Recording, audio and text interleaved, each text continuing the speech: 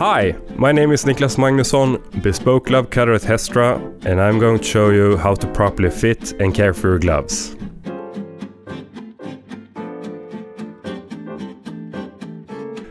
You probably heard the expression fit like a glove. Well, a pair of dress gloves should fit nicely, so before buying a pair, please pay attention to the following step. It all starts in the store, and if you shop online, use a measuring tape and our size converter at the website to find your correct size. Measure the circumference of your palm. The other measurements will normally be in proportion to it. The size number in gloves matches the measurement around your palm in inches. And yes, you should always measure your biggest hand.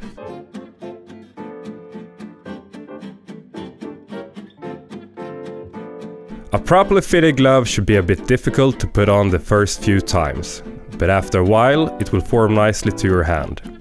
This is one of the reasons to buy a well-cut glove. They will feel like a second skin and just get better with age and wear. When putting on your gloves, pull it gently over the hand by switching between pulling the palm and the back of the glove down towards the wrist. Avoid pushing down between the fingers.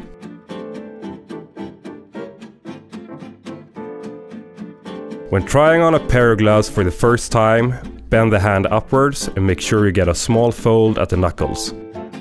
Then you know that the size is correct. When you're taking off your gloves, start by gently pulling each finger and then all the fingers at the same time. By following these simple tips, your gloves will not only last longer, but also retain their original fit better.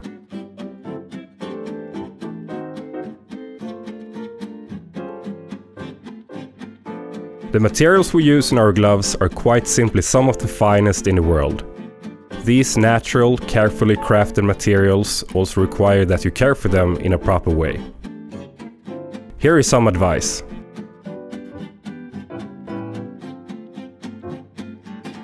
The glove cutter determines the elasticity of each glove to ensure the perfect fit.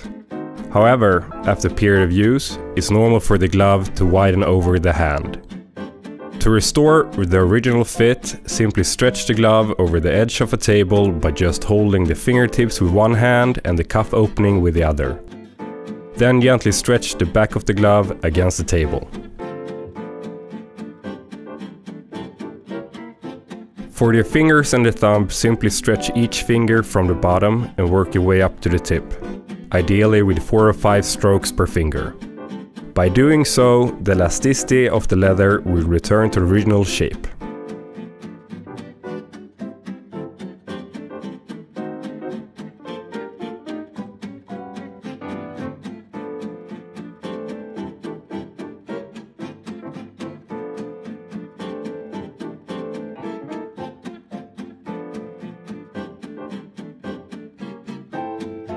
Ideally, your leather gloves won't get dirty, but if they do, here is how you clean them.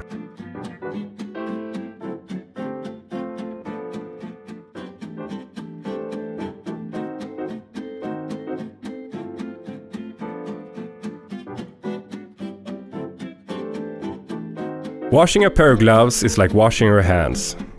Either wash them under running, lukewarm water, or as I do, in a bowl filled with water. First, put them on and then soak them. In order not to dry out the leather too much, use a mild soap with a lot of natural fat, such as a mache soap. Gently rub it into your gloves.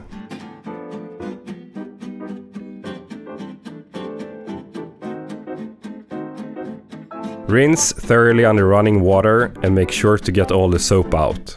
When cleaned, gently squeeze out most of the remaining water and make sure not to twist your gloves as it will damage them.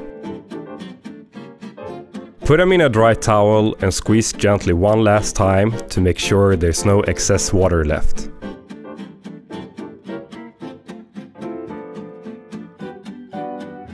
Let your gloves dry on a flat surface, preferable on a clean towel at room temperature. Avoid any kind of heat source as it will damage the leather. Try to reshape them a bit in order to get back the original fit. Your gloves will take many hours to dry, and during this time, make sure to put them on a few times and reshape them on your hands as they dry. Hopefully your gloves will never get so dirty that you have to wash them. Beware that moisture and water may cause dark stains to appear, especially on brighter colors and thin leathers such as hair sheep. So try avoid water whenever you can. If darker stains would appear from being wet, gently rub in some talcum powder and the stain will most likely fade. Damp, natural materials wear out faster than dry. Therefore it's wise to give your pair a rest from time to time. Wearing them every other day and altering with a second pair is to prefer, so that the materials can dry between the wearing. Especially cashmere lining will wear out quickly if you wear them every day, probably already after a few months, so if you have the possibility, try to build up a smart planned glove wardrobe for varying temperatures and occasions. Unlined gloves for early fall and spring, cashmere lined for colder days, and a pair of fur lined for the coldest part of the winter. By the way, when your lining is worn out, which normally happens after a few seasons, change it. The leather, however, can hold for almost a lifetime if you look after your gloves in a proper way.